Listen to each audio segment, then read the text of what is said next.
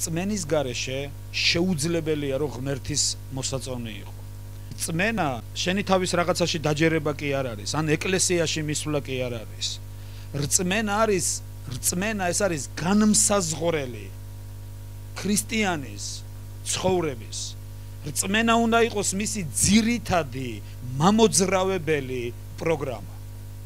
როგორც კომპიუტერებში დგას ოპერატიული სისტემა, როგორც smartphone-ებზე დგას ოპერატიული სისტემა, ზოგში Android-ი, ზოგში Windows-ი და ასე შემდეგ და ზოგში Macintosh-ი და ზოგში Linux-ი, მაგრამ თითეული ეს პროგრამა არის ძირითადი ოპერატიული სისტემა, მამოძრავებელი ძალა ქრისტიანისთვის. ოპერატიული სისტემა, მამოძრავებელი ძალა რწმენა უნდა იყოს. არა ჩვევა, არა ტრადიცია, არამედ რწმენა.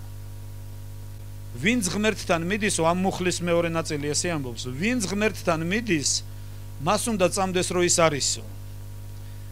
უბრალოდ რა ვიცი, შეიძლება ძალიან ბევრჯერ ქონდათ ეს ადგილი წაკითხული, მაგრამ ეხლა დადგა დრო რომ დაფიქრდეთ ამაზე. მეც რამდენიმე დღის წინ დავაკვირდი ამას. მილიონჯერ მექნება ალბათ ეს ადგილი წაკითხული.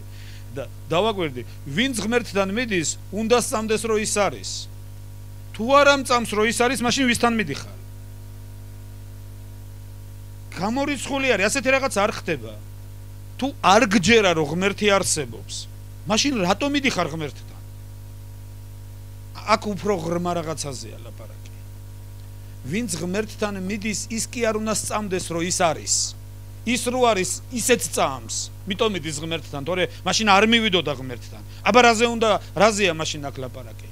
ვინც ღმერთთან მიდის, მან უნდა იცოდეს ღმერთის ბუნება. ვინ არის იგი? როგორია იგი? ვინც ღმერთთან მიდის, მან უნდა იცოდეს რომ ღმერთი არის არსი. პასუხი ყველაფერზე. ვინც ღმერთთან მიდის, მან უნდა იცოდეს რომ შენს პრობლემაზე, შენს გაჭირვებაზე, შენს ტკივილზე, შენს არეულობაზე მას აქვს პასუხი. მის გულში არის ეს პასუხი. ეს არის რწმენის ერთ-ერთი თვისება. ვინც ღმერთთან მიდის, თავისი შეხედულებებით კი არ უნდა მიდიოდეს.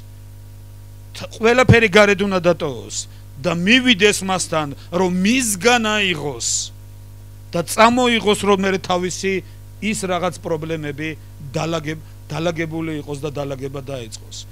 ვინც ღმერთთან მიდის, მის გულში უნდა იხედებოდეს და იქიდან იღებდეს ჩვენი ცხოვრებისთვის ძალიან მნიშვნელოვან რაღაცებს.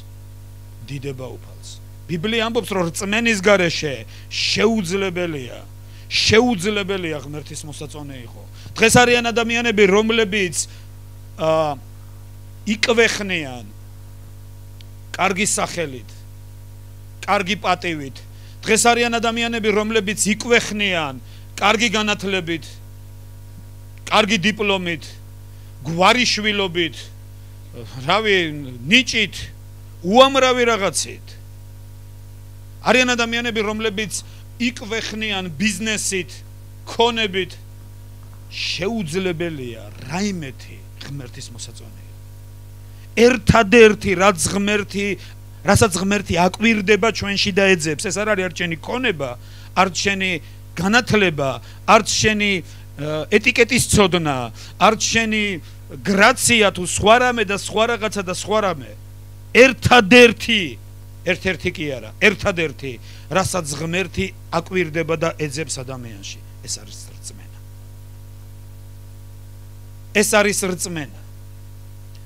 მარკოზის სახარების მე-11 თავის 23 მუხლი, ამასაც ისა შევეხეთ ჩვენ ცოტათი, ესეთ რაღაცას ამბობს. გქონდეს ღმერთის რწმენაო. აქ არ წერია რომ გწამდეს ღმერთი. აქ არ წერია რომ მისი უნდა გჯეროდეს. ზოგმა ესე გადმოიტანა ეს რომ ღმერთი უნდა გჯეროდეს რომ ღმერთი არსებობს. ჩემო ძვირფასო, გეტყვი რომ ღმერთი რო არსებობს, ყველაზე კარგად ეშმაკმა იცის. იაკობის წერილი მე-4 თავი ზუსტად ამას გვეუბნება. მოდი გადავშალოთ. იაკობის წერილის მე-14 მუხლიდან. ჩემო ძმებო, რასარგებელია თუ ვინმე იტყვის რომ აქვს რწმენა. მაგრამ საქმენი არ გააჩნია. განა ამ რწმენას შეუძლია მისი გადარჩენა?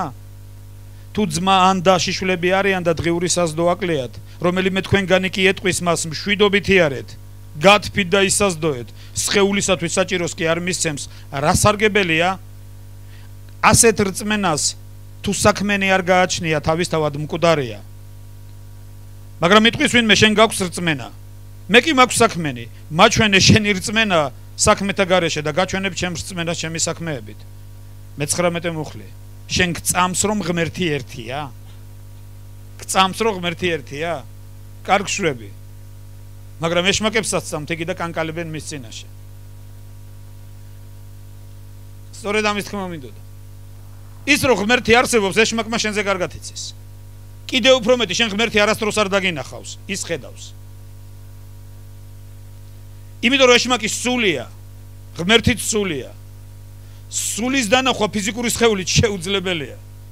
სულს მხოლოდ სული ხედავს. ის სულია და იმან არა მარტო იცის რომ ღმერთი არსებობს, ის ამაში სრული 1000%-ით დარწმუნებულია. რატომ? ნანახი ყავს და ხედავს. ჩვენ შეგვიძლია ვივარაუდოთ რაღაცეები და ჩვენ ხშირად ვამტკიცებთ რომ ღმერთი არსებობს და გონი ეს დიდი რაღაცაა თუ დაიჯერე და თუ მიხვდი რომ ღმერთი არსებობს. ღმერთი რო არსებობს, ეშმაკმა შენზე კარგად იცის. რა განსხვავება არის? იცის მან რომ ღმერთი არსებობს, მაგრამ მაინც ეშმაკად რჩება. მაინც ბოროტად რჩება. მის არსებაში არაფერი არ იცვლება. ამიტომ ამ რწმენას, ამ დაჯერებას, რომ ღმერთი არსებობს, არაფერი ნაყოფი არ აქვს. არაფერი სიკეთის მოტანა არ შეუძლია შენთვის. მაგრამ თუ მიხვდები რომ ღმერთი არსებობს და ეს შენ რაღაცას გავალდებულებს, თუ მიხვდები რომ ღმერთი არსებობს და ამ მიმართულებით დაიწყებ დინებას რომ თუ ის არსებობს, მაშინ მე ჩემი ცხოვრება მის ნებასთან უნდა მოვიყვანო თანხმობაში. თუ ამაზე დაიწყებ პასუხისმგებლობის აღებას, თუ ამ მიმართულებით წახვალ, აუცილებლად მიადგები ისეთ მომენტებს, როცა აღმოჩნდება რომ შენ არ შეგიძლია. როცა აღმოჩნდება რომ შენ არაფრის შეცვლა არ შეგიძლია. როცა აღმოჩნდება რომ სრული უძლური ხარ და არაფერი არ შეგიძლია, ერთი ღერით მის შენარჩუნებაც კი არ შეგიძლია შენს თავზე. ერთი წყრდი თუ ასე წერია ბიბლიაში, ვერ გაზრდი შენ სიმაღლეს. თუ მცირედნი არ შეგიძლიათ. მაგრამ არსებობს ის, ვისაც შეუძლია. არსებობს ის, ვისაც ყველაფერი შეუძლია და სწორედ ეს არის რწმენა, უნდა დაინახო, რომ იმას თავისთვის კი არ შეუძლია. მას ეს შენთვის უნდა და შენში შეუძლია. და ის თავაზობს ამას. თუ შეუძლია რატო არ აკეთებს? შენ სანამ არ ითხოვ, შენ სანამდე არ გახსნი, არ მისცემ მას უფლებას, ყველაფერი ეს შენ ცხოვრებაში განახორციელოს. ის არ არის უმართლო. შენი ნებართვის გარეშე შემოიჭრა შენ ცხოვრებაში და უშენოდ. ზოგს ესე წარმოუდგენია ღმერთი. ზოგს ესე წარმოუდგენია, მაგრამ არავითარ შემთხვევაში პირველ რიგში ის წმინდა დიდება კონდეს მის სახელს. და როცა შენ გახსნი შენს კარს, როცა შენ მისცემ უფლებას, რომ მოვიდე შენ ცხოვრებაში და რაც შენ არ შეგიძლია, იმისი დალაგება თვითონ დაიწყოს. მაშინ ნახავ მის ძალას და მის მადლს. მაშინ ნახავ შენი ცხოვრებიდან როგორ იქნება აღებული ისეთი რაღაცეები, რასაც შეიძლება მთელი ცხოვრება ებრძოდი. შეიძლება მთელი ცხოვრება ებრძოდი და თავს ვერ აღწევდი. არიან ადამიანები, რომლებიც იტანჯებიან ამა თუ იმ მავნეჩვევისგან. არიან ადამიანები, რომლებიც ვერაფერს ვერ უხერხებენ თავის ხასიათს. არ უნდათ რომ ესეთები იყვნენ, მაგრამ ესეთები არიან. ნანობენ კიდეც, განიცდიან კიდეც. მაგრამ რაღაც ხდება მათში, გეგონება რაღაც მონსტრი არის ჩასახლებული შიგნით და ის არ აძლევს უფლებას. ისე იცხოვროს როგორც უნდა. პავლე მოციქული ამბობს ამას რომაელების მე-7 თავში. უბადრუკი ადამიანი ვარ ამბობს. ვინ დამიხსნის მას მე ამ სიკვდილის სხეულისაგან? არ მინდა. მინდა ღმერთს ვემსახურო, მაგრამ ის რაც ჩემშია, პავლე მოციქული ამბობს რომაელების მე-7 თავში, რომ ჩემში ვხედავო სხვა კანონს, ცოდვის კანონს, რომელიც მატყუებს მე და ცოდვის კანონის ტყვედ მხდის. აი ეს მონსტრი მამოქმედებს და არ შემიძლია ვერ ვეწინააღმდეგები, წინააღმდეგობას ვერ უწევ. უბადრუკი ადამიანი ვარ. ვინ დამიხსნის ამ სიკვდილის მონობისაგან? ყველაფრის პასუხი უფალშია. ღმერთ შეუძლია ეს. როცა ადამიანი განიარაღებული მივა მასთან დედღვის ღმერთო, ვერაფერს ვერ ვაკეთებ. ღმერთ თუ არაფერი არ შემიძლია, მაგრამ ერთი რაღაცა ვიცი. მე შენთან მინდა. ერთი რაღაცა ვიცი, შენს გარეშე დაღუპული ვარ. ამიტომ გევედრები ძალა მომეცი. დამეხმარე რომ ესენი შევცვალო, დამეხმარე ამას შევეწინააღმდეგო. შენ ნახავ ღმერთის მაგას და შენ ნახავ ღმერთის დახმარებას. დღეს მინდა გავაგრძელო და რწმენაზე ვილაპარაკოთ. მოდი დავუბრუნდეთ ისევე მარკოს სახარების 9:23 მუხლში და მუხლზე ვილაპარაკოთ. მარკოს სახარების 9:23 მუხლში წერია, რომ გქონდეს ღმერთის რწმენა. პირველი ნაწილი ამ მუხლის ამბობს, რომ გქონდეს ღმერთის რწმენა. გქონდეს ღმერთის რწმენა. მე წინა მსახურებაზე და თქვი და კიდევ ერთხელ გავიმეორებ, გქონდეს ღმერთის რწმენა, ეს ნიშნავს მოდი ცოტა გავჩერდეთ აქ. ყველა მოვლენას ჭირდება შეფასება. მეთანხმებით? ჩვენ ასე თუ ისე ყველა მოვლენას ვაფასებთ. საერთოდ ღმერთმა სანამდე შექმნიდა ევას, როცა თქვა, რომ არ ვარგა ადამის მარტო ყოფნა და თქვა ღმერთმა, რომ შევქმნათო მისი შემწე, მისი შესაფერისი. რა გააკეთა ღმერთმა? ძალიან კარგი მუხლი არის ეს. მეორე თავი. ევა კი არ შეუქმნია. არც ქალები არ შეუქმნია რამდენიმე რომ მე ადამს ამოერჩია. არა, ღმერთმა თქვა შევქმნათ მისი შემწე, მისი შესაფერისი და მე წერია, შექმნა ღმერთმა ცხოველები, ფრინველები. და მიგვარა ადამიანს და აკვირდებოდა ღმერთი, როგორ შეაფასებდა ადამი მოვლენებს. როგორ დაარქმევდა და რა სახელს დაარქმევდა თითეულს. დააკვირდებოდა ღმერთი თუ იტყოდა რა ლამაზი გორილა, აი ეს იქნება ჩემი შემწე.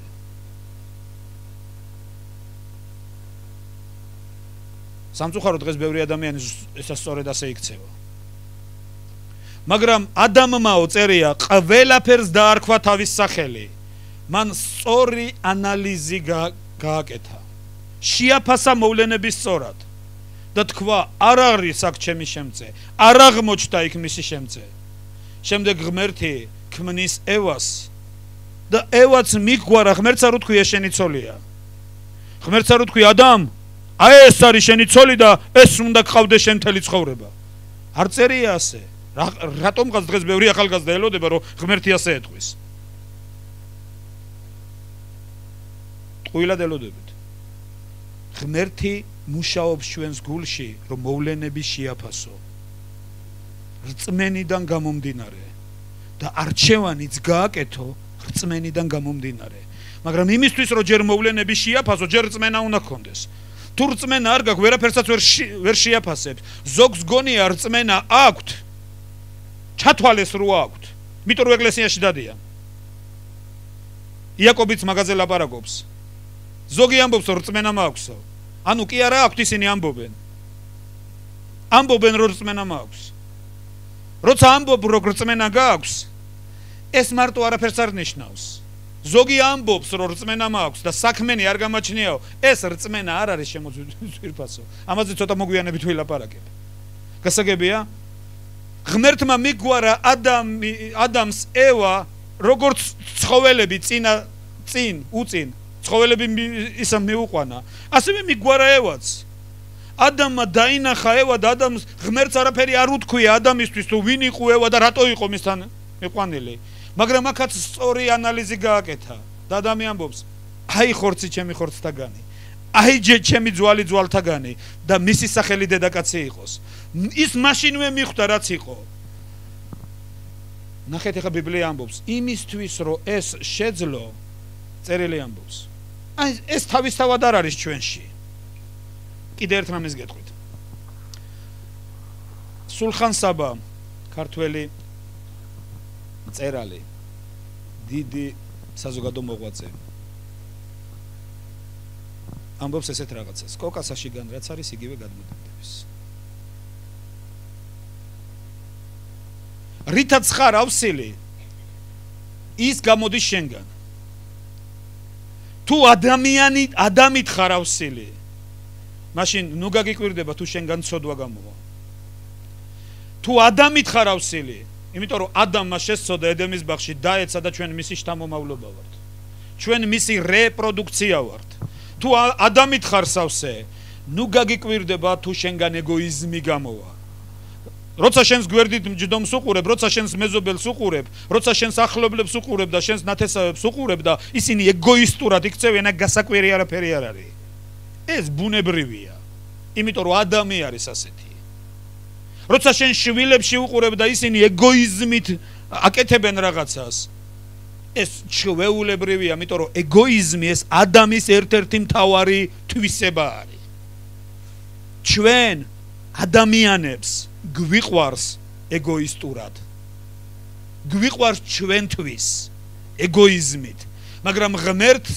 ეგოიზმით არ შეუყვარები ვართ ღმერთმა შეგვიყვარა იმიტომ რომ მისი სიყვარული გვჭირდებოდა დიდება უფალს მან მთლიანი მსხვერპლი გაიღო ერთხელ მახსოვს ადრე იყო ეს წლების წინ მაშინ ძალიან ახალი მორწმუნე ვიყავი 90-იანი წლები ეს არის საბჭოთა კავშირი დაინგრა და პირველი ქრისტიანული კონფერენციები ტარდება საქართველოში და ერთ-ერთი გერმანელი მსახური იყო ვოლდემარ სარდაჩუკი ერთ-ერთი პირველი ვინც ეს კონფერენციების ორგანიზება დაიწყო და ნუ ძალიან კარგი რაღაცა იყო ეს მაშინ და მახსოვს დარბაზია სავსე ჩვენ ახალი ერთი 500-კაციანი დარბაზი იყო დაახლოებით და მე ახალი მსახური ვარ ქრისტეში ნუ ძალიან ისეთი ცეცხლოვანი ვქადაგებთ და ეს კაცი აკეთებს განცხადებას ესეთი კითხვა დასვა დარბაზში ვის უყვარს ქვეყნიერებაო რას ლაპარაკობ ვინ აიწევდა ხელს იმიტომ რომ ბიბლია ამბობს და ჩვენ ყველას ვიცით ეს პირველი იოანეს მეორე თავის მე-15-მე-17 მუხლები ნუ შეიყვარებთ ქვეყნიერებას ნურც იმას რაც ქვეყნიერებაზეა იმიტომ რომ რაც ქვეყნიერებაზეა ხორციელი გულის თქმა თვალთა გულის თქმა ამაოდიდება ქვეყნიერებისა არ არის ღმერთისაგან და ქვეყნიერებაც გადადის და მისი გულის თქმის აღსრულებელი ხოლო ღმერთისნების აღსრულებელი რჩება საუკუნოდ ეს მუხლები ზეპირად ვიცი როგორ ავწევ ხელს მე წირილი მეუნეო ნუ შეიყვარებ ქვეყნიერებას ვის უყვარს ქვეყნიერება რა თქმა უნდა არავის მე ამბობს მე გაკვირდებით რომ თქვენ ღმერთს ეჭკვიანები ხართ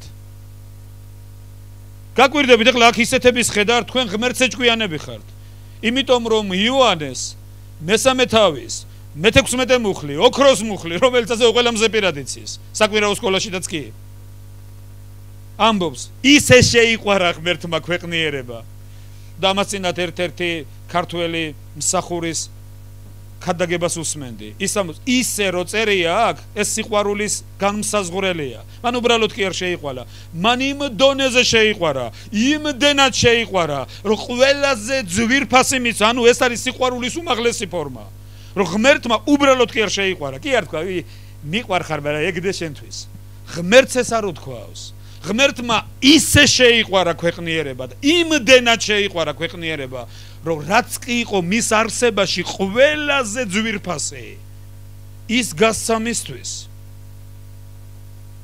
ანუ ღმერთმა ასე შეიყვარა ქვეყნიერება და შენ არ გიყვარს აჰა ესე გამოდის ღმერთს ეჭკვიანი ხარ ჩვენთვის ეს მხილება იყო ცოტა ხნის მერე ახალი კითხვა ვის უყვარს ქვეყნიერება ყველამ ხელი აწია დარბაზში წეგან არავის არ გვიყვარდა ეხლა ყველას უყვარს შემდეგ ახალი კითხვა ის ამბობს მაინტერესებს ეხლა რო ყველამ ხელი აწიეთ რა ნახეთ ქვეყნიერებაზე ისეთი რის გამოც ის გიყვართ ჩვენ ყოველთვის ესე გვიყვარს ეს გოგო ჩემთვის მინდა იმიტომ რომ ჩემს გემოვნებას აკმაყოფილებს არ ეკითხები შენ უნდი ხარ სულ ყოველთვის ესეა ყველამ თავისი ტოლი და სწორი უნდა იცოდეს ხშირად მომისმენია ეს ღმერთს რო ასე ეფიქრა რა ნახა ღმერთმა კარგი ქვეყნიერებაზე რის გამოც შემიყვარა როგორ მოახერხა ღმერთმა ჩემი შეყვარება ცხვენო და ხოლმე ჩემი ნამოქმედ არის კი მაგრამ ღმერთმა როგორ შემიყვარა რატო ამბობს წმინდა წერილი, რომ ისე შეიყვარა ღმერთმა ქვეყნიერება? სწორედ აქ არის დიდი ზღვარი. ჩვენ გვიყვარს, იმიტომ რომ თუ ჩვენს ეგოს აკმაყოფილებს გვიყვარს. მაგრამ ღმერთს იმიტომ არ შეუყვარებივართ, რომ კარგები ვიყავით. ღმერთმა ყველაზე საზიზღრები რომ ვიყავით, საზიზღარ მდგომარეობაში ჩაცვენილები, იქ შეგვიყვარა, იმიტომ რომ მან იცოდა მისი სიყვარული შეგვცვლიდა. მან იცოდა მისი სიყვარული გადაგვაკეთებდა, გაგვაცოცხლებდა და სხვებად გვაქცევდა. ამიტომ შეგვიყვარა. მან შეგვიყვარა პირობით კი არა, მან შეგვიყვარა უპირობოდ. მან თქვა მე ჩემს თავს გავცემ მათთვის. იოანეს მე-17 თავში იესო ქრისტე ლოცულობს, რომ ქართულ თარგმანში წერია ჩემ თავს განუწმენდ მათთვისო და სიტყვით რო გაიგო და ბუკვალურად გაიგო ეს აზრი, ანუ განწმენდა ჩვენთან გასუფთავებას ნიშნავს. იესოს რა გასუფთავება ჭირდებოდა?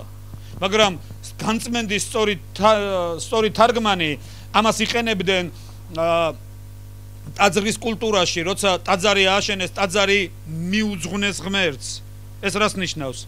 ქართულში რო წაიკითხო განწმინდესო, სატფურება არის ასეთი დღესასწაული, სატფურების დღესასწაული. სიტყვით რო გადმოთარგმნოთ ქართულში განწმენდის დღესასწაულს ნიშნავს.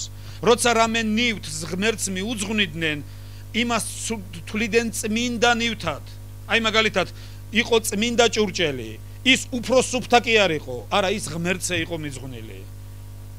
იყო მიათედზე რატო ამბობს ღმერთი, რომ მიათედი წმინდა, მიტო კი არ არის, რომ ის ძალიან სუფთა არის. წმინდა მიტომ არის, რომ ღმერთია მიძღვნილი. ღმერთისა არის ის და არავისი არ არის სხვისი. გასაგებია? ასევე არის რაღაცეები, აი მაგალითად ჩვენ ხშირად გქონია შემოთავაზება, რომ შეიძლება თქვენი რაღაცა ეს წმინდა. წმინდა მიტო კი არ არის, რომ ძალიან გასუფთავებულია. წმინდა მიტომ არის, რომ ის ღმერთია მიძღვნილი. ანუ ამაზე ღვინისა და რაღაცეების დიდებას ვერ იმღერებენ. ამ ინსტრუმენტებზე მხოლოდ და მხოლოდ ღმერთის სახელის დიდება იქნება. გასაგები, აქ არის ძალიან ის არის წმინდა და იესომ თქვა, მე ჩემ თავს განუწმენდ მათთვისო. ეს რას ნიშნავს? მე მთლიანად, ნაწილობრივ კი არა, ჩემ თავს მიუძღვნი მათ, რომ ისინი სხვანაირები გახდნენ. სხვა რაღაცა მოვიდეს მათ ცხოვრებაში, სხვა რაღაცა გაიხსნას მათ ცხოვრებაში. ხედავთ, რაოდენ განსხვავდება ეგოისტური სიყვარული ღვთიური სიყვარულისაგან. ღვთიური სიყვარულით ადამიანი უყურებს რას? მე შემიძლია მისი გაბედნიერება და მე ჩემ თავს მიუძღვნი, რომ ის გავაბედნიერო. კი არ მოვითხოვ აქეთ. პირიქით მე მიუძღვნი ჩემ თავს, რომ ის ბედნიერი გავხადო და ის გავაბედნიერო. მაგრამ ეგოიზმი რადიკალურად განსხვავდება. რატო ვლაპარაკობ ამას? ბიბლია ამბობს, გქონდეს ღმერთის რწმენა. რას ნიშნავს გქონდეს ღმერთის რწმენა? ღმერთის შინაგანში არის შეფასება, მოვლენების აღქმა, ურთიერთობის ფორმები. გქონდეს ღმერთის რწმენა, ეს ნიშნავს, აი ის რაღაცა აიღო და გადმოტვირთო შენში. და მოძრაობა, გადაწყვეტილებების მიღება და მოვლენების შეფასება ადამის პროგრამიდან კი არ შეაფასო, არა, რწმენით. რწმენით უნდა აღიქვა რაღაცეები. ვინ იყო აბრაამი? ვინ იყო აბრაამი? პატრიარქი, ხო? რწმენის მამა. დღეს ჩვენ ბევრს ვიტყვით, მაგრამ მე გეტყვით მის მეორე მხარეს. აბრაამი მშიშარაკაცი იყო. წავიდა ეგვიპტეში, იმიტომ რომ ქვეყანაში სადაც ჩავიდა დიდი შიმშილობა იყო. და რატომ მოხდა ასე? ღმერთმა უთხრა, გამოდით შენ და შენი ცოლიო. ეს წამოვიდა 100 კაცით. 2 კაცის საჭმელი 100 კაცზე როგორ უნდა გაანაწილო? ამიტომ ჩამოვარდა დიდი შიმშილობა. რაღაც დიდი შიმშილობა ჩამოვარდა, გადაწყვიტა წავალ ეგვიპტეშიო. წავიდა ეგვიპტეში. ჩავიდა ეგვიპტეში იქ როგორც დღეს მიდიან საზღვარგარეთ ჩვენები. რას იზავ გაჭირვება აიძულებს ხალხს რო წავიდნენ. და მიდიან, მაგრამ სამწუხაროდ ხშირად კარგის ძიებაში ცუდს გადაეყრებიან ხოლმე. და ბევრი მსხვერპლი ხდებიან ცუდი რაღაცეების. და ჩავიდა აბრაამი ეგვიპტეში და მოხვდა ერთ ადგილზე, მოხვდა ფარაონის ოჯახში და ხედავს, რომ ფარაონი არის ქალების მოყვარული. ქალები უყვარს ძალიან. და შეატყო ფარაონს, რომ ის ცოლი მოეწონა. და მივიდა და რებეკას თავის ცოლს ეხვეწება. გეხვეწები. სარას ბოდიშით რა რებეკას კაცი. აპატია. ეხვეწება სარას, სარას ეუნევა, სარა მივიდა და ეხვეწება თავის ძოლს. ფარაონს არ უთხრა, რომ ჩემი ცოლი ხარო. არ უთხრა ფარაონს, რომ ჩემი ცოლი ხარ. სარა ეუნევა, რატო არ უნდა უთხრა? რო გაიგოს, რომ ჩემი ცოლი ხარ, ისეთი ლამაზი ხარ, მომკლავს მე და შენ წაგიყვანს ცოლად. ამიტომ გეხვეწები უთხარი, რომ ჩემი და ხარო, არ უთხრა, რომ ჩემი ცოლი ხარო. რა ვიცი, ესეც დიდი ღვთისმოსავი ქალი იყო და დაუჯერა. მივიდა ფარაონთან და როცა ფარაონმა მის მიმართ სიმპათიები გამოანჟღავნა, სარამ არ უთხრა, რომ ის აბრაამის ცოლი იყო. სარამ უთხრა, ძმა არის ჩემიო. პრინციპში ტყუილი არ უთქვია, იმიტომ რომ აბრაამის შტოდან იყო ის. მისი იმიდან. და ფარაონმა გადაწყვიტა ცოლად შეერთო. უკვე ყველაფერი გამზადებულია, ცოლად უნდა რას გიყვებით ახლა ნახეთ. ცოლად უნდა შეერთოს და ღამე მეორე დილას რო ქორწილი უნდა იყოს, ღამე ფარაონს სიზმარში ეცხადება უფალი, დეუნევა. ეს რა ქენი? ეს რა ჩაიდინე? ეგ ქალი აბრაამის ცოლიაო, ეუნევა და წადი ეხლა სასწრაფო, დაუკვირდით ღმერთი რას ეუბნება, დაუკვირდით უფლის მოქმედებას. წადი ეხლა სასწრაფო და აბრაამთან მიდი, რომ შენთვის ილოცოსო, ვინძლო უფალმა გაპატიოსო. ანუ იქნებ უფალმა გაპატიოსო. აბრაამა როგორ ყველაფერი აბრაამა ჩაიდინა და აბრაამა როგორ გაუნა ილოცოს.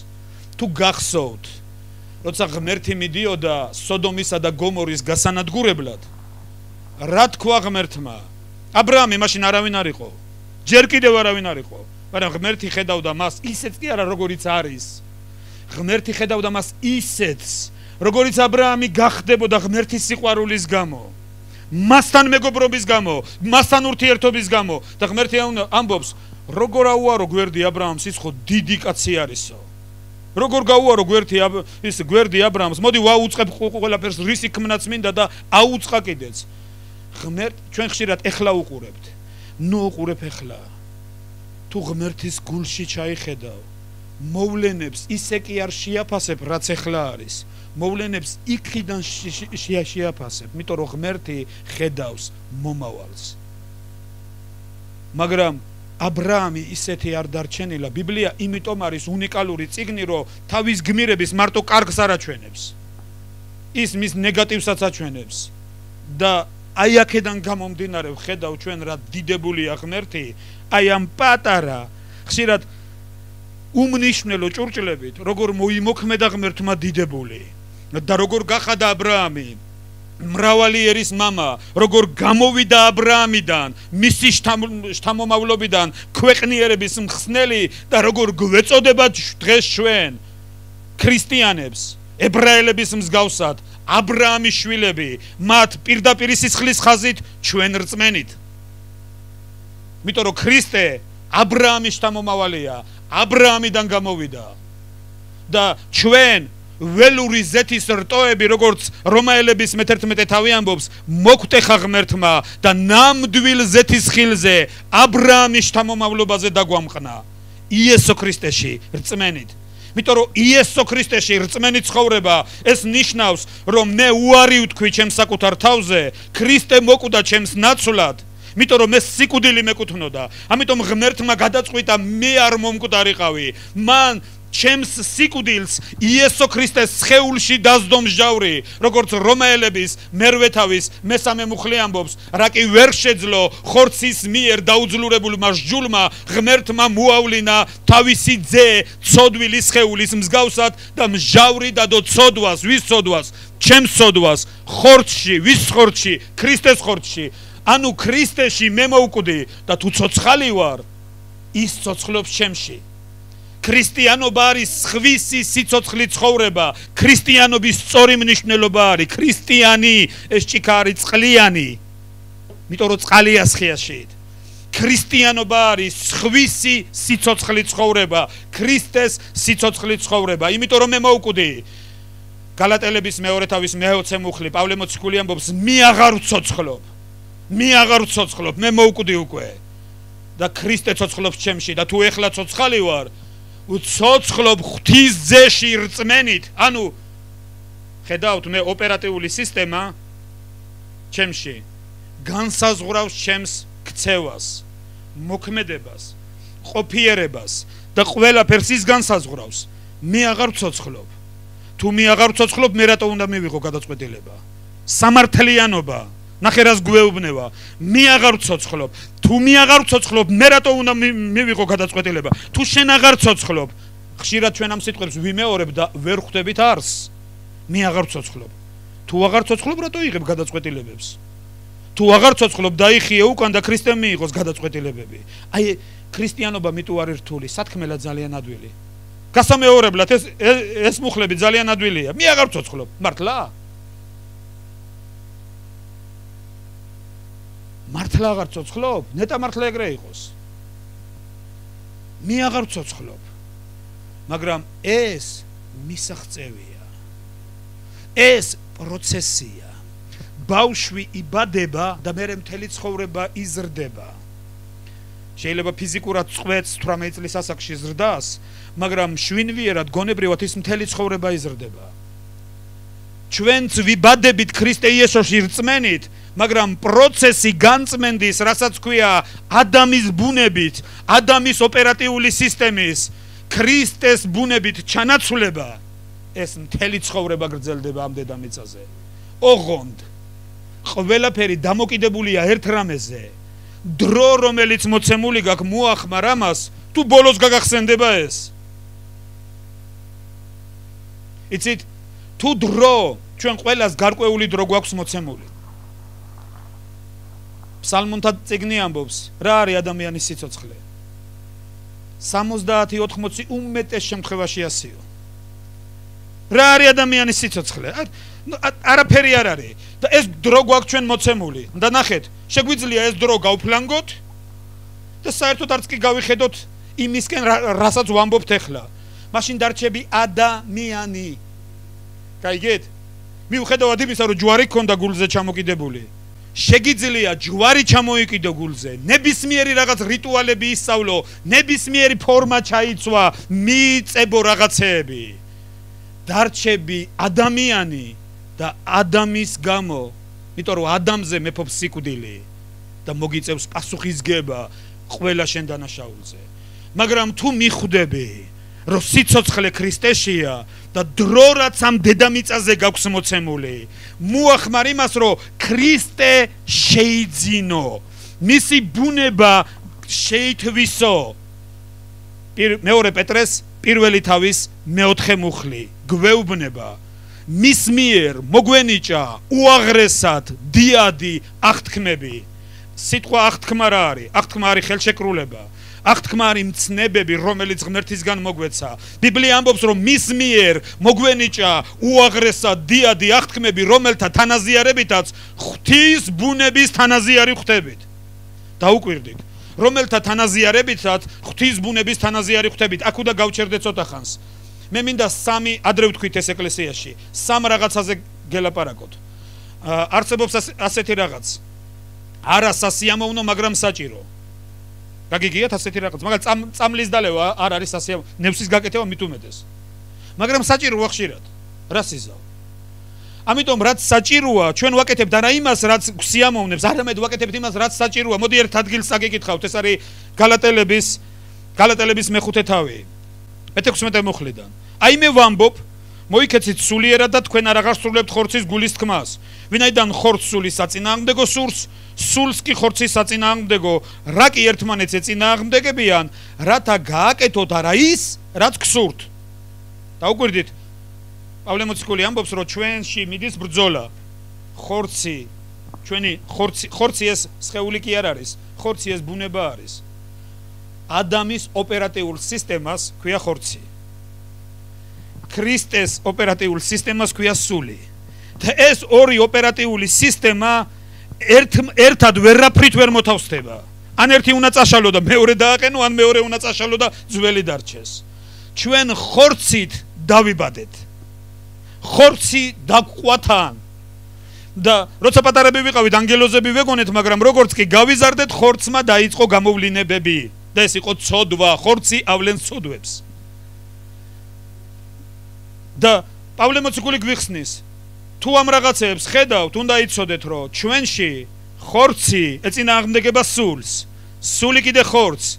ეს ორი რაღაცა ვერაფრით ვერ შეერწყმება ერთმანეთს. ამიტომ ჩვენ ვდგევართ არჩევანის წინ, რომელს მივცემთ ხმას, რომელს მივცემთ უფლებას დამკვიდრდეს ჩვენში. მერე პავლე მოციქული ამბობს ერთ სიტყვას, რათა აკეთოთ არა ის, რაც გსურთო. დაუკვირდით, რატო ამბობს ამას? მე მინდა გითხრათ. იმიტომ რომ რაც მე მსურს ეს ხორცია. იმიტომ რომ ის ჩემთვის ახლობელია, მე მასთან ერთად დავიბადე. მე ხორცი ვარ. ადამიანები ვართ. ადამიანებად დავიბადეთ. მაგრამ ჩვენ თუ ადამიანებად დავრჩებით, ვაი ჩვენ, იმიტომ რომ სიკვდილში მოხვდებით. ჩვენ ადამის ბუნება უნდა ჩავანაცვლოთ ქრისტეს ბუნებით. და ქრისტიანები კი არ უნდა გვერქვას, ქრისტიანები უნდა ვიყოთ. დარქმევიდან ყოფნამდე ზღვარია. აი სწორედ ეს არის უდაბნო, სწორედ ეს არის განწმენდა, სწორედ ეს არის ბრძოლა და სწორედ ეს არის პასუხისმგებლობა. ამიტომ პავლე ამბობს, რათა აკეთოთ არა ის, რაც გსურთ, აბა რა უნდა ვაკეთო? რაც არ მსურს. ეს რას ნიშნავს? პირველი ნაბიჯი, ცოდნით. მე კი არ მსიამოვნებს ეს და თან კი არ დამყოლია, მაგრამ რო გავიგე რომ ასე უნდა ღმერთს, მე ვიწყებ მის კეთებას ცოდნით, თუმცა ჯერ შეიძლება საერთოდაც არ მსიამოვნებს და საერთოდ აი მე ჩემი თავი შეხსენება მჭირდება რომ ის გავაკეთო. ეს ეხება იგივე ბიბლიის კითხვას, იგივე ლოცვას, შესაწირავს თუ სხვა რაღაცას. გავბრაზდი და ხურდამინდა დაუბრუნო, მაგრამ ღმერთი მეუბნება, მოითმინე ჩემთვის. ღმერთი მეუბნება რომ ჩემი მაწყევარი უნდა ვლოცო. ვაიმე. ხო დამენგრა მთელი სხეული, მაწყევარი როგორ უნდა ვლოცო? მაგინებელს როგორ უნდა ვლოცო?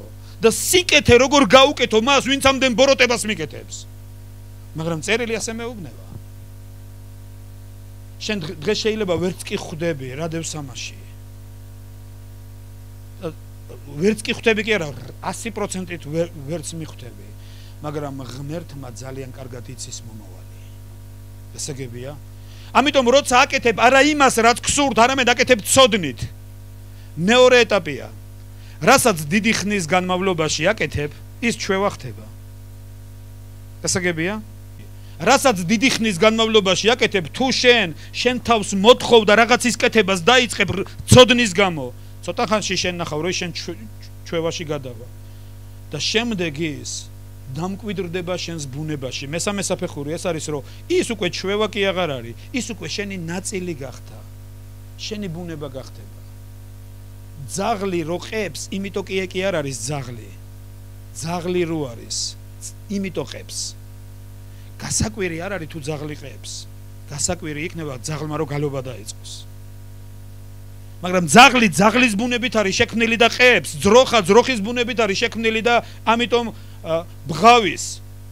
ჩიტის ბუნებით არის შექმნილი და ის გალობს. ჩვენ ადამიანები ცოდვის ბუნებით არ ვართ შექმნილები. ცოდვა ეშმაკმა ჩათესა ჩვენში. დაავირუსა ჩვენი პირველადი ბუნება. თორე ჩვენ ღვთის ხატად და მსგავსად ვართ შექმნილი.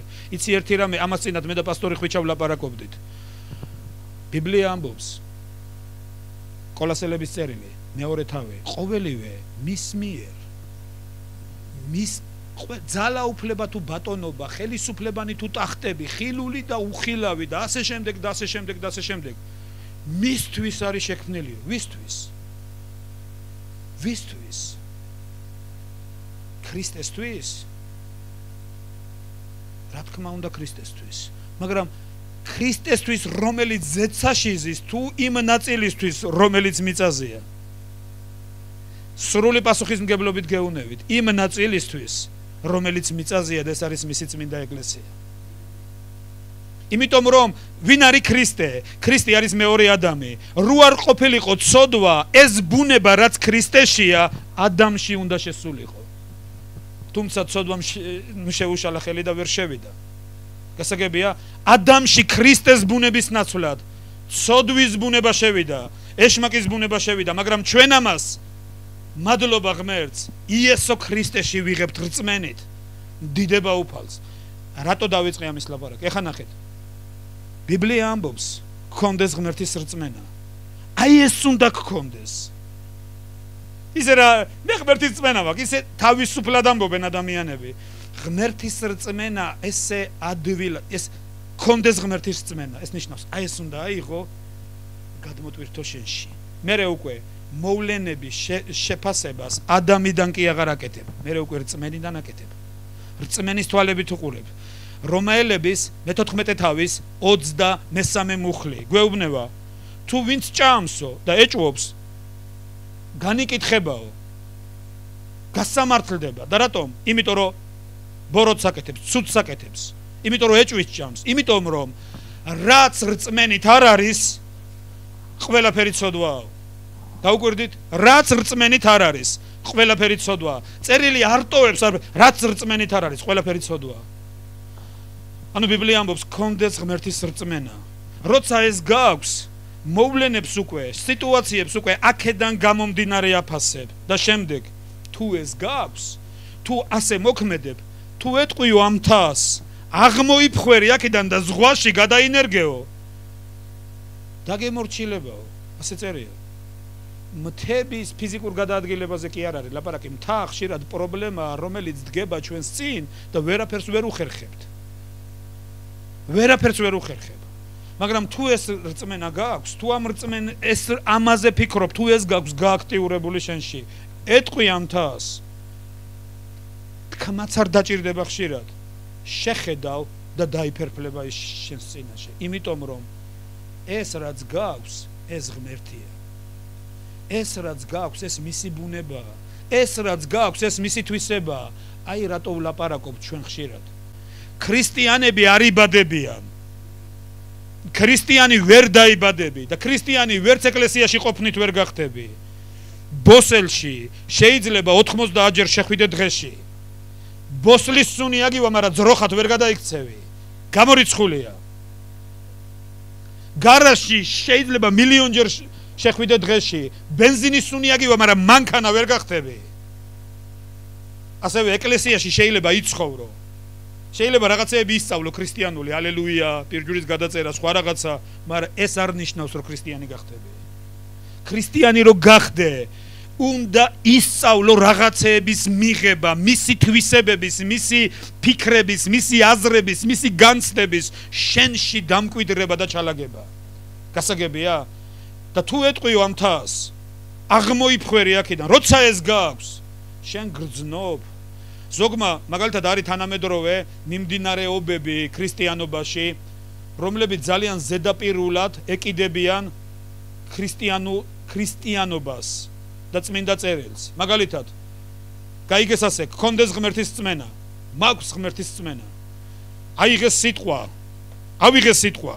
ანუ როგორ არის გაგებული, თუ სიტყვა წავიკითხე, ესე იგი უკვე ავიღე. და თუ ამ სიტყვის თანახმად ეტყვი ამ თას, აღმოიფხვერი აქედან, მულტფილმებში რო არის ხომ რაღაც ლაზერული იარაღი, ესე ელვა რო გამოვლინდება ხომ რაღაცა მოხდება და ის და ბევრმა დაიჯერა ეს ტყუილი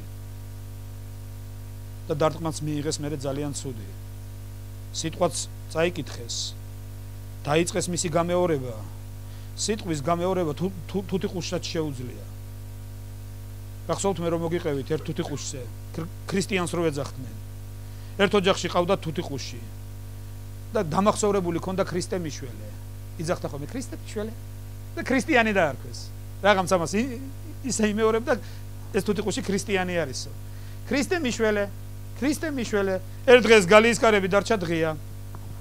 გამოფრინდა გარეთ ეს თუთიყუში. ოჯახის კატამ დაინახა თურმე, აი კაკაი მსუქანი იყო. გაეკიდა და კლანჭები ჩაავლო. ამ თუთიყუშს არ დაუძახნია ქრისტე მიშველეო. მანდა რაღაც ხმები გამოსცა. იმიტომ რომ ქრისტე მიშველე დამახსოვრებული იყო, გამეორებული, მაგრამ მისი ბუნებრივი რაღაცა ის ჩხავილი იყო, რაც გამოსცა. ჩვენ ძალიან ბევრ რაღაცას ვიმახსოვრებთ გონებით და მე ვაღიარებთ ხოლმე ამას და მაგრამ იმას არ ძალა აქვს და არაფერი. იცით რატომ? აქ არის მარტო. აი აქ არის მარტო. ერთის ორპირი ქარი არის ყურებში საკმარისი რომ გარეთ გამორეკოს. მაგრამ თუ სიტყვა შენს გულში არის, ადამიანი გარკვეულწილად გაქვს დოლაბს, წისქვილს. დაუკვირდით. გინახავთ წისქვილი ვინმე ეს? მე სოფელში გავიზარდე და ვიცი რაც არის. წისქვილს აქვს ესეთი სამკუთხედი ყუთი ზემოთ. ამას ეძახიან ხვიმირას. იქ ყრიან თესლს, მარცვალს, ან სიმინს, ან ხორბალს. მერე აქვს ესეთი ღარი, ამას ეძახიან ღირღიტა. იმ ღარზე არის ესეთი რაღაც დამაგრებული და არის ესეთი დიდი ქვა. ამას ეძახიან დოლაბს. ეს ქვა ბრუნავს და ეს ჯოხი რო ხტუნაობს აი ამ ქვაზე, ეს ღირღიტა ცოტათი მოძრაობს და მარცვალი ცვივა დოლაბში.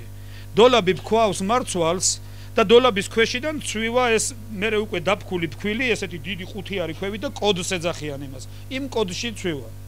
ადამიანი არის ესე. ჩვენი გონება ეს არის ხვიმირა. ჩვენი გული ეს არის დოლაბი. რომელიც რაც გონებაში არის, იმას ფქვავს, ხოლო ფქვილი ჩვენი ბაგეებიდან ცვივა. რაც ჩვენს გოლებაშია, ისე მუშაობს ჩვენი გული და ჩვენი ბაგიდანაც ის გამოდის. ხშირად და ხშირად ადამიანები დაადებენ ხოლმე კლიტეს ბაგეს, მე არ უნდა დავიწყევლო და იბერებიან და თქვენ გასკდებიან და გადმოყრიან ხოლმე ყველაფერს. ამის შეკავება შეუძლებელია. მაგრამ წამალი ამისა ეს არის რომ ქრისტეს ბუნება მიიღო შენში მონანიებით და ეს ცუდი გადააგდო იქით. ეს არის წამალი და ეს არის გამოსავალი. დაუკვირდით ბიბლია ამბობს ამას. მე ძალიან მინდა დღეს ერთ მნიშვნელოვან რაღაცაზე გელაპარაკოთ. მათეს სახარებაში მე-5 თავის 37 მუხლში ესეთი რაღაც არის დაწერილი. თითქოს უწყინარი რაღაც. თქვენი ხო იყოს, ხო? თქვენი არა იყოს, არა? რაც ამის გარდა არისო. დაუკვირდით, რაც ამის გარდა არისო. ბოროტისგან არის. ამაცინად ერთ პიროვნებასთან ვლაპარაკობთ. და ესეთი კითხვა დასვა, პრინციპებია ყველაფერი? დაუკვირდით. პრინციპებია ყველაფერი? არ მქონდა ნაფიქრი აქამდე ამაზე. იმის მერე ეს სიტყვები სუთავში მიტრიალებს. კი, მაგრამ პრინციპებია ყველაფერი? მივხვდი ერთ რაღაცას, რომ პრინციპებია ყველაფერი. იმიტომ რომ პრინციპებზე შენდება ყველაფერი. მთელი სამყარო პრინციპებზე დგას. აი მაგალითად მოდი ავიღოთ ერთ-ერთი პრინციპი, რომელსაც გრავიტაციის კანონი ქვია, მიზიდულობის კანონი. შეგიძლია არ გაითვალისწინო ეს პრინციპი, შეგიძლია არ გაითვალისწინო. იცი რა არის, მაგრამ ამით პრინციპი კი არ დაირღვევა. შენ დაირღვევი, შენ დაზარალდები. მე-9 სართულიდან თავი თუ გადმოხტები, პრინციპს არაფერი მოუვა. შენ დაზარალდები. მაგრამ თუ არ გინდა რომ დაზარალდე, ეს პრინციპი უნდა გაითვალისწინო. ყურადღებიანი უნდა იყო ამ პრინციპზე. ბევრი სხვა რაღაცეები, გინდა სიკეთეები იყო შენ ცხოვრებაში, მოისმინე, გაიგე, აღმოაჩინე ღვთიური კანონები, ღვთიური პრინციპები, მოიყვანე შენი ცხოვრება მასთან ჰარმონიაში და დაცული იქნები. ყველაფერი კარგად იქნება. ამასინად გამოვედი ჩემი მანქანით კარალეთში უნდა ავსულიყავი, ღამე იყო, გამომყვა უკან პატრული, რაღაც ღამე იყო, მანქანები არ დადიოდნენ, გამაჩერეს, მომაწოდეს ის საწოვარა, ჩავბერე, დიდი მადლობა გადამიხადა, შვიდობის მგზავრობა მისურვა და გამიშვა. რატო უნდა მეშინოდეს მისი? იმიტომ რომ პრინციპი დაცულია. არ ვარ ნასვამი, არ ვსვავ საერთოდ, არც ვარ ღვევ. ამასინად გამაჩერეს, ეს ახალი შემოსული იყო მაშინ პატრული, გამაჩერეს და რაღაცაზე მითხრა ჯარიმას არ ექვემდებარებიო, მაგრამ ეს დარღვევა არის და გაფრთხილება გეკუთვნისო და დიდი მადლობა გადაუხადა და გაუკვირდა. მე ვუთხარი, მე მადლობას გიხდი, იმიტომ რომ თქვენ ხართ დაყენებული იმისთვის და ფხიზლობთ, რომ დაცულები ვიყოთ. რატო უნდა მეშინოდეს? არა, ბიბლია მოს გინდა ხელისუფლების არ გეშინოდეს, კეთილია კეთე და ქებას მიიღებ მისგან. ის არ არის შენ წინააღმდეგ, ის დაყენებულია მსახური. თუ ის მართლა ღმერთის ხმის მომსმენია. ცუდი ის არის, ხშირად მსახურები ბატონები ხდებიან. ის დაყენებული არის, დადგენილება, დელეგირება აქვს ღმერთისაგან. ყველაფერი პრინციპებზე დგას. ერთი სიტყვა თქვა მერე. ამაზე ვლაპარაკობდით. შენი ხო იყოს ხო? შენი არა იყოს არა. რა თავანია? ჟარგონი არის ეს სიტყვა, ჟარგონულად ვინც იცით. თავანი რას ნიშნავს? რომ წააგებს ვინმე მეორე მხარეს წაგებულმა რო უნდა ჩააბაროს მოგებულს, რაზედაც იყო სანაძლეო ან თამაში, რაზედაც იყო. ეს არის თავანი. ეხლა დაუკვირდით, წუთის სოფელში ამას ძალიან დიდი პასუხისმგებლობით ეკისრება. თავანიო, თავის დროზე უნდა იყოს შაბარებული. თავანია? თავანი რას მიქვია? თავანი აი აქ არის ფეხქვეშ და ეს აი აქ უნდა იყოს. იმიტომ რომ ეს ღვთიური პრინციპი არის. თუ იმას აქცევ ყურადღებას, თუ ის გათვალისწინებული უნდა იყოს, თუ ადამიანები ხშირად ყველაფერს აკეთებენ, რომ ამ ბინძურ რაღაცას პასუხისმგებლობით მოეკიდონ და პასუხისმგებლობით უპასუხონ, რაოდენ პასუხისმგებლობა უნდა იყოს აღებული ღვთის წინაშე ნათქვამ სიტყვაზე. დიდება უფალს. რატო ვლაპარაკობ ამას? რატომ დავიწყე ამის ლაპარაკი? იოანეს სახარების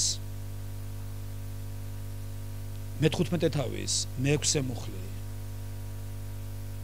გვეუბნება ასეთ რაღაცას. თქვენ არ აგირჩევებთ.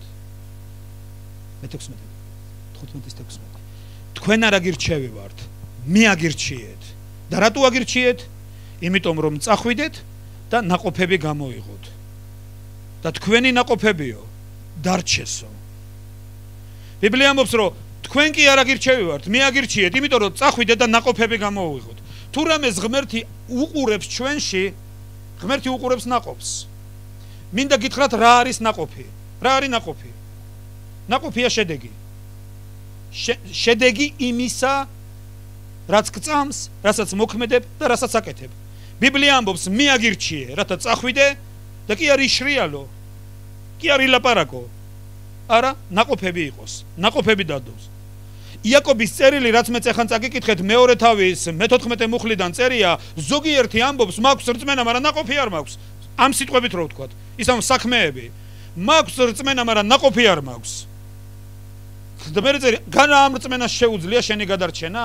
რწმენა, რომელიც არ აისახება ნაყოფებში, ილუზია და ბუტაფორია და ფანტაზია და მეტი არაფერი. რწმენა, რომელიც არ აისახება ნაყოფებში, ეს არის მირაჟი, მოჩვენება. არც შენ მოგიტანს არაფერს და არც სხვას. და რწმენა, რომელიც არ აისახება ნაყოფებში, არც რწმენა არ არის, რო იცოდეთ. ბიბლია ამბობს, იაკობი ამბობს, მაჩვენე შენი რწმენა ნაყოფების გარეშე, გაჩვენას ჩემ რწმენას ჩემი ნაყოფებით. მე მახსოვს წლების წინ პასტორ ხვიჩას ჰქონდა ერთხელ სიტყვა ეკლესიაში, მან ილაპარაკა თემაზე, რწმენას არ ჭირდება ლაპარაკი. რწმენა ის კი არ არის, რასაც ლაპარაკობ, რწმენა ის არის, რაც ერთი კვირის მერე შენ ცხოვრებაში იქნება. ეს რწმენაა. იმიტომ რომ ხშირად ჩვენ ვლაპარაკობთ მაღალ იდეალებზე, ზეციურ იდეალებზე და სიბინძურეში ვცხოვრობთ. ხორციელ სიბინძურეში. გასაგებია? რწმენა ის კი არ არის, რაც ილაპარაკე, რწმენა ის არის, რაც ხდება, რითაც მოქმედებ, რითაც გადაწყვეტილებებს იღებ. ანუ შენ ღმერთის რწმენა კი არა, ადამის რწმენა გაქვს ჯერ კიდევ. ადამის ბუნებით წვიტავ რაღაცეებს. მაგრამ რწმენა ის არის, რაც ნაყოფებში აისახება. ყველაზე მთავარი რაღაცა.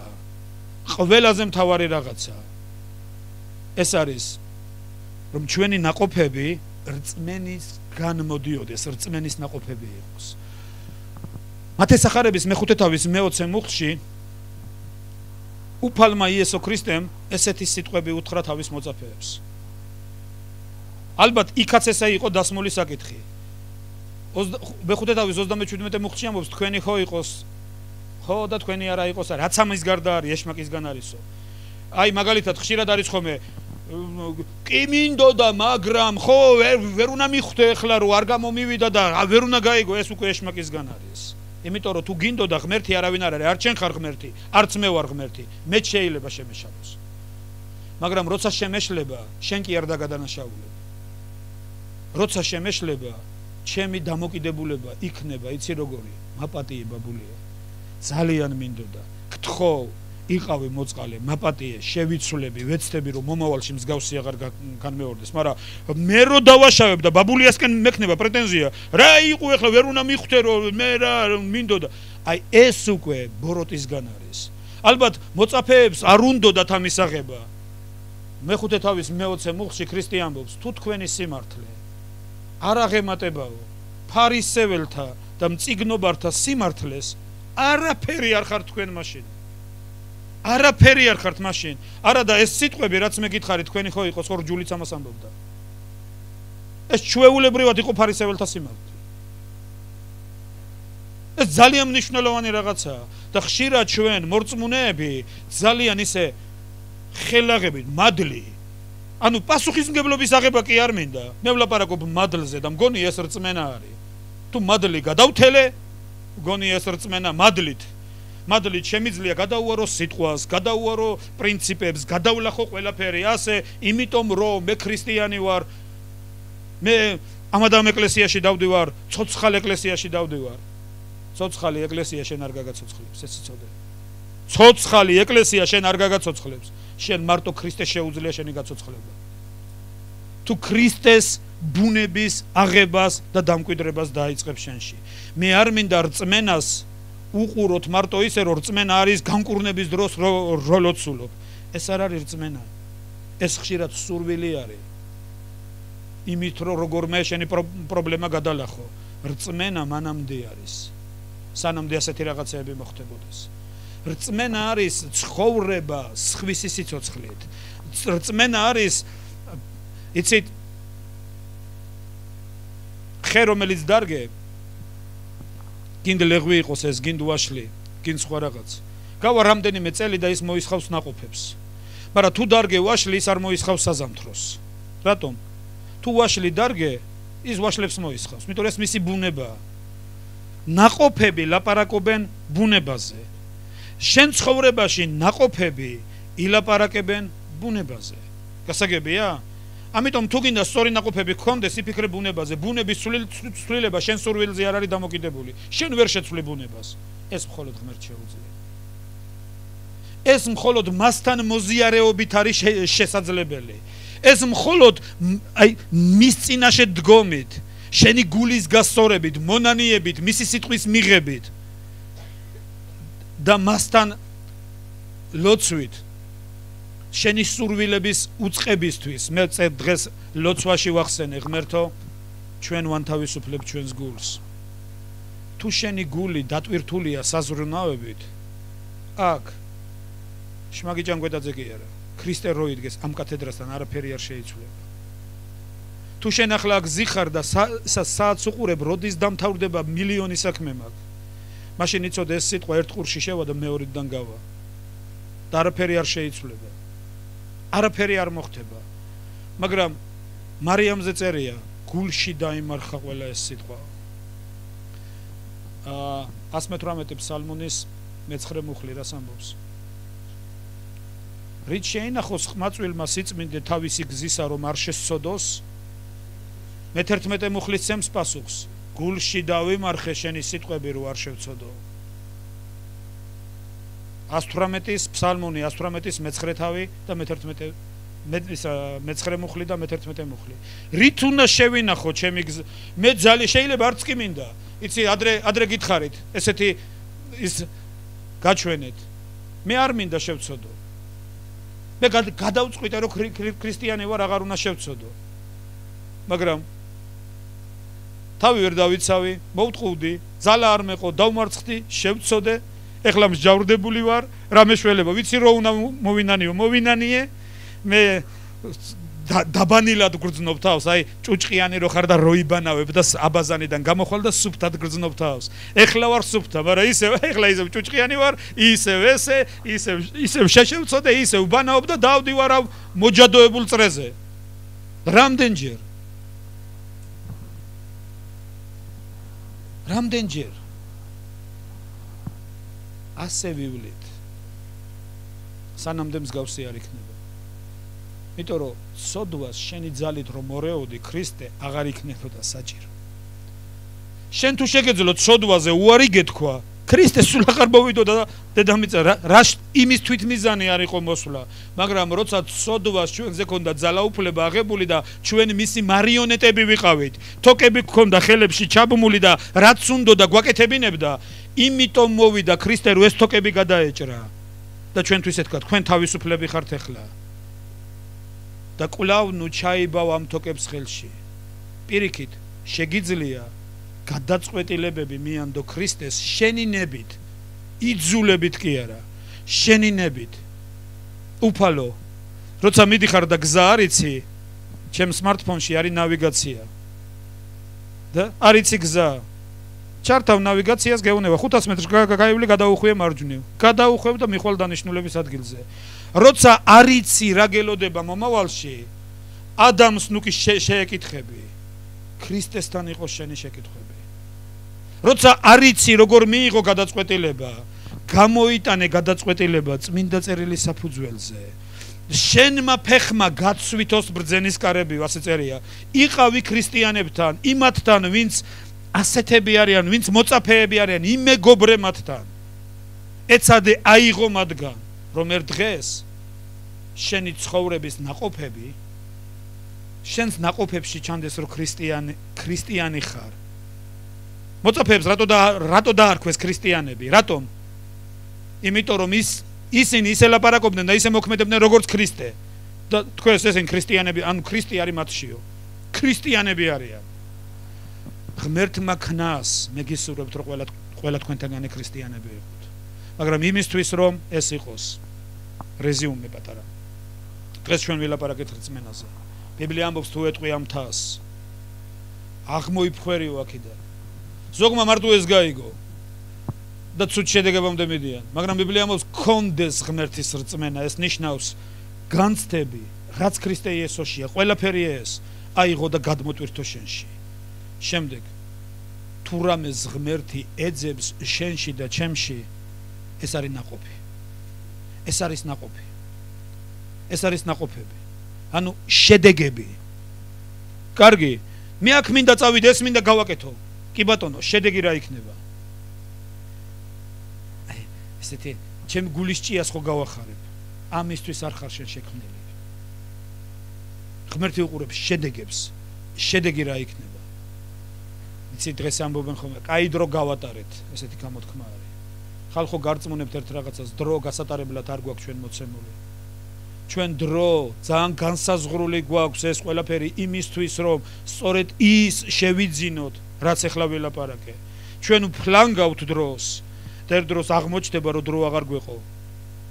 დრო აღარ გვეყო იმისთვის, რომ ის რაც უნდა მიგვეღო, ვერ მივიღეთ.